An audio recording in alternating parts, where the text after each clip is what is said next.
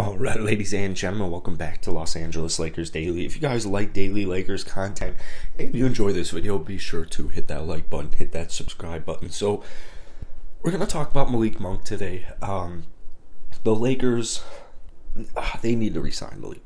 I mean, let's be real here. The Lakers need to figure out a way to get Malik Monk back in LA. Not even just, obviously his game, we'll talk about his stats here in just a second, but, just his demeanor, just his vibe, it's so LA. It is so Lakers. It's just so Los Angeles Lakers. I can't even explain how just the demeanor, the vibe, the aesthetic, it's so Los Angeles Lakers. So, Malik Monk, one of the, actual steals of the offseason, keep in mind, this guy's on a minimum contract. There were apparently only a handful of teams, including the Lakers, that even were interested in Malik Monk. So, after signing with the Lakers on a one-year veteran minimum deal, Malik Monk hopes to make LA his long-term home. He said, quote-unquote, "I'd love to play here, man." This year, he has attempted 7.2 threes as a starter per game, draining them at a 42% clip. He plays hard. He hustles. Now, the bad news is the Lakers are going to struggle to re-sign Malik Monk. Adrian Woj, basically, here's what he had to say. You look back and it's insane he was a minimum player, but you've seen him increase his value. They won't be able to afford to keep him. Most likely not. Contract, it's just someone's going to offer him some money this year. The difference is last summer, 3 teams called the Lakers, Mavericks, and Knicks.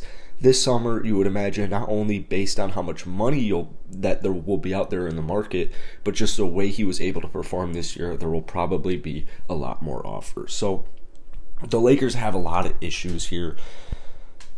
In my dream scenario, the Lakers do a trade with, a team like the New York Knicks. It would be cool if the Knicks were just all right, Derrick Rose was hurt all year. Kemba Walker did not work out. Both of those guys are on relatively solid contracts anyway. So, you know what? Let's trade for Russell Westbrook.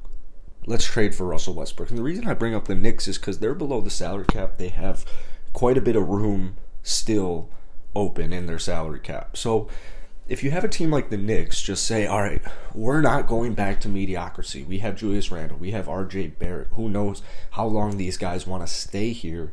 Let's go out. Let's trade for Russell Westbrook. And let's give them, pretty much nothing in return. Lakers, accept that trade. You save some money in your cap. That's where you can go out. You can re-sign guys like Malik Monk. I know it's a long shot, but, it's something like that I'm really hoping happens this offseason. Just a team that has the cap space is let's make a trade for Russell Westbrook. Let's take him off the Lakers' hand. Maybe we'll give, a future second-round pick. See if the Lakers bite. Lakers get a pick like that or a trade offer like that where they're not bringing in any ridiculous contracts and they're hell to the yes. So drop a comment down below on Malik Monk. Would you like the Lake Show to re-sign him or do you want to see him walk? Peace.